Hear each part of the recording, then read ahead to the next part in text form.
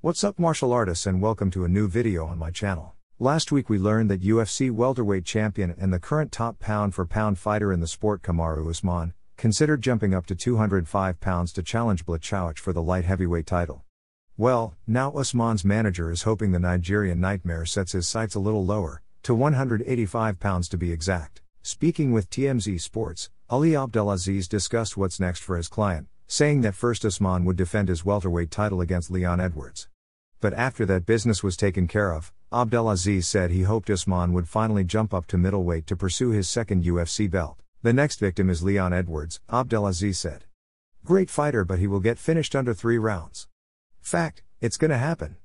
The welterweight division in the UFC right now is very interesting. Kamaru's gonna beat him. I want him to beat Leon Edwards, and then I want him to go fight Israel Adesanya for the middleweight title. Usman has competed his entire career at welterweight and has been astonishingly successful in doing so.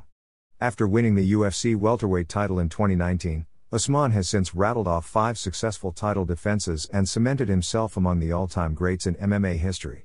His dominance at welterweight has led many fans to call for Usman to make a run at the middleweight title. However, Usman's relationship with current champion Israel Adesanya has prevented that from happening. Usman and Adesanya were both born in Nigeria and have forged a friendship from their shared background, with Usman saying he would only compete against Adesanya if the UFC threw an exorbitant amount of money at them. Well, Abdelaziz seems to think that there is a price to make the fight happen and that it's more achievable than many believe. Listen, these guys, they're cool, but I don't think they're best friends, Abdelaziz said. If there is enough money for both of them to fight, they will fight in the parking lot. I know how people work.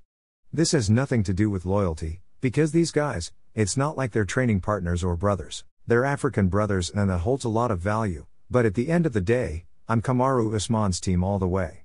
I want to see Kamaru Usman, before the end of the road, have 2 titles. I'm selfish, I'm greedy, and I think Kamaru deserves it. Abdelaziz continued talking about that he wants to make this fight happen, and that Mike Tyson told him that if they're real brothers, they should fight for them to make money. But before Abdelaziz or the UFC can get ahead of themselves, both men have title defenses they need to take care of. Though a date is not currently set, Usman is expected to defend his welterweight belt against Leon Edwards later this year. Meanwhile, Adesanya is scheduled to rematch Robert Whittaker at UFC 271 on February 12. I'm curious how it will go on there, but feel free to let me your opinion in the comments down below, and don't forget to like and subscribe for more daily news. See you next time.